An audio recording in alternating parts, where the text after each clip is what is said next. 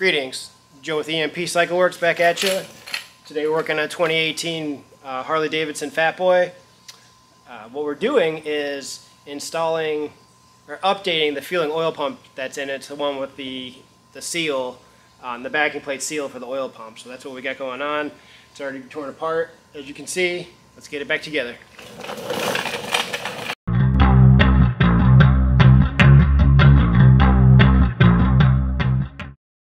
First step is to clean the gasket surface using maroon Scotch-Brite, and then we're going to hit it with our Advanced Auto Parts brake cleaner on a microfiber rag, the gasket surfaces, to clean up any oil or residual Scotch-Brite that may be there.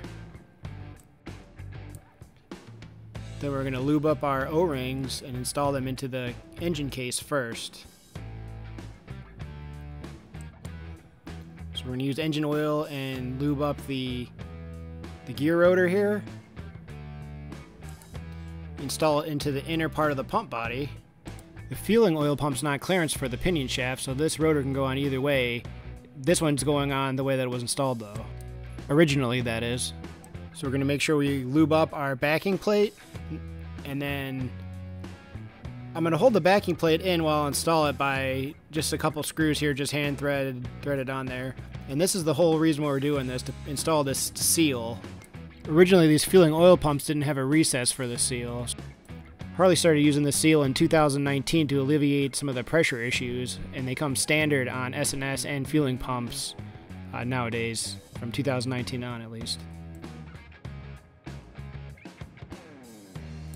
Now get the rotor close to the position that it needs to be in to install it on the pinion shaft, and make sure you push the pump body into the case O-ring squarely.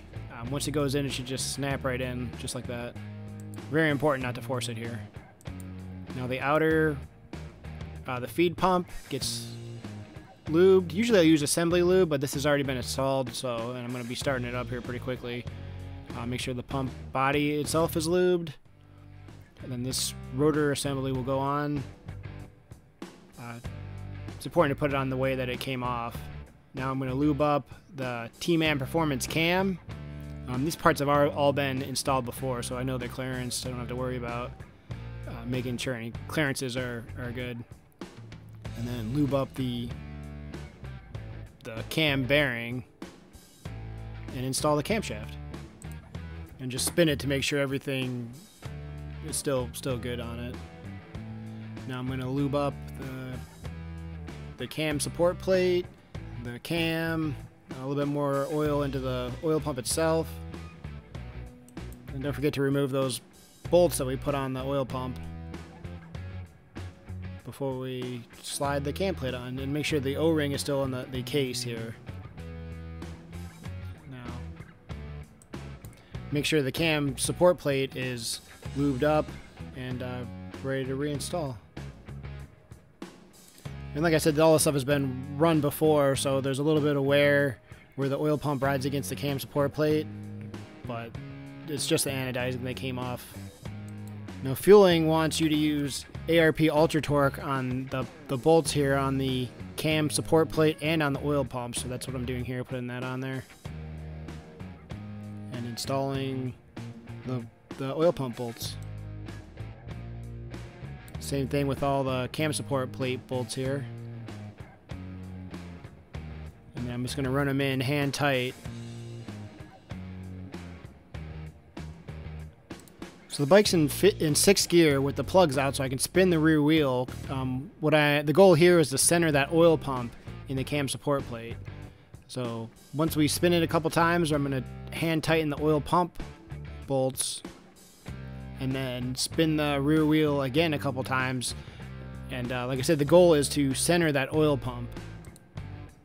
The only thing that centers the oil pump is actually physically spinning it. There's no dowels or anything that on the oil pump. Now we're going to torque the cam support plate bolts to 40 inch-pounds, 80 inch-pounds, and then a final torque of 120 inch-pounds in sequence. This is probably overkill for the cam support plate, but I'd like to just cover all my bases and make sure that it's torqued properly and that the oil pump has the best chance of being centered. And this is just the showing the final torque sequence here.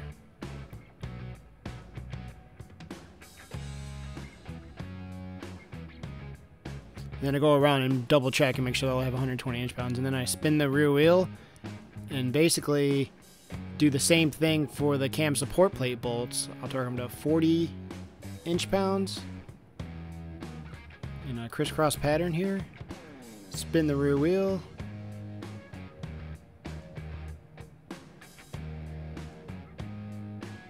.80 inch-pounds. And every time I spin the rear wheel, I'm looking for any difference in how hard it is to spin the wheel. I don't want any binding. Any binding means, you know, it's not as centered as it should be. And then a final torque of 120 inch-pounds here. And our cam support plate and oil pump are centered to the crankshaft. And then I go around and just double check everything. I don't want anything coming loose. In all honesty, not using Loctite is kind of nerve-wracking to me, but that's what Feuling recommends, so that's what we're going to do. And then microfiber rag, clean up all that ultra torque lube, and we got a beautiful Feuling cam plate installed here. And this was already installed before, so I'm just double checking the cam sprocket alignment to the pinion shaft sprocket. It was, like I said, it was already built, but I always want to make sure, because I'm the last one in there, if it's off, it's on me, so I'm double checking it. And this one actually happened to be under 0.003 difference between the sprockets, so really, really good. Tman Performance does really good work.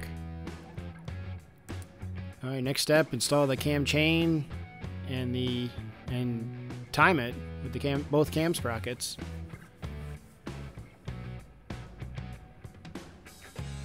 Pretty easy, just double check. And then on these ones, the threads get a drop of red Loctite on the cam bolt and the pinion bolt, and then I put a little bit of that ultra torque assembly lube under the washer so that there's no drag there when I go to torque it.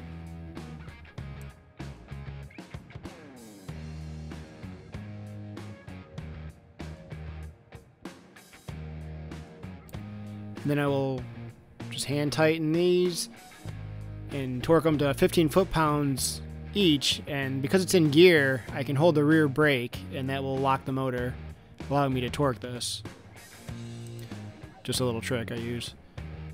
15 foot-pounds, and then I back them off one complete turn, and then the pinion shaft sprocket's going to get 24 foot-pounds, and the cam sprocket's going to get 34 foot-pounds for a final torque.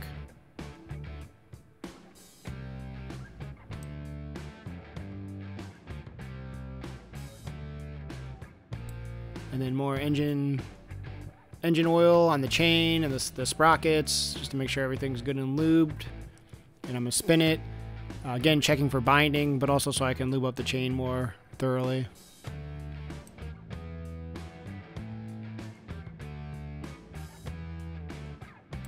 And then blue Loctite on the fasteners that hold the cam chain tensioner on.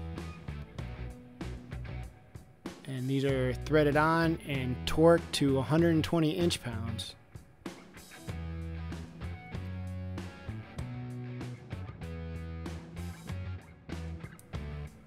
And then, yeah, torqued to 120 inch-pounds. Next step is to install the lifters. Now when I removed them, I marked on them front intake, front exhaust, rear intake, rear exhaust. It's kind of hard to see on these S&S lifters, but once I took them off, I marked them, then put them in my vat of oil here, just to kind of try to stop any air from being introduced into the lifter, so I don't have to worry about rebleeding them on the bench. I just throw them in here, adjust the push rods, and we should be good to go. The bath of oil also keeps any kind of dirt or anything, any dust or anything that might accidentally get introduced onto the lifters. It also serves to lube them very well, and the lifter bores. So our S&S lifter cuffs go on next. These things are great just to increase the valve train stability. Blue Loctite on the bolts, and they are torqued to 120 inch-pounds.